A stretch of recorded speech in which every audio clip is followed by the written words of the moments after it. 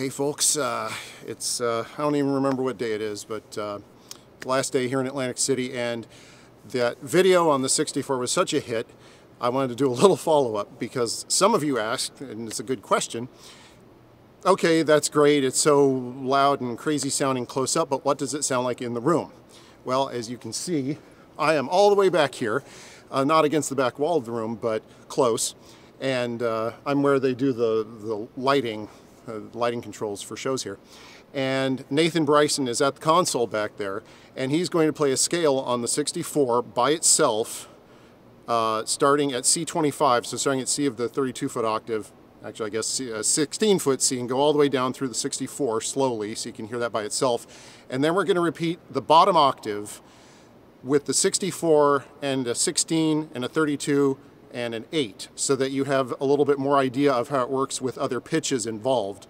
You know, the microphones on this video camera aren't the greatest, so it's not going to be, you know, amazing, but you'll have a sense of what goes on. So with that, I will turn it over to Nathan. Have at it.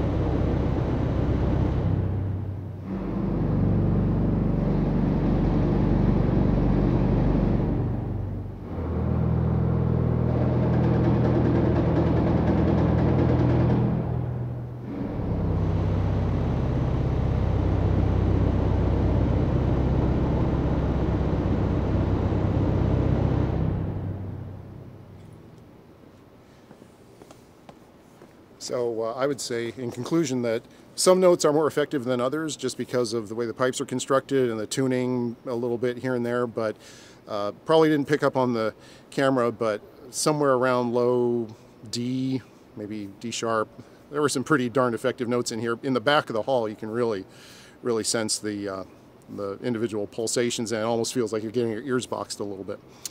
So from Atlantic City, November of 2019. We'll see you next time.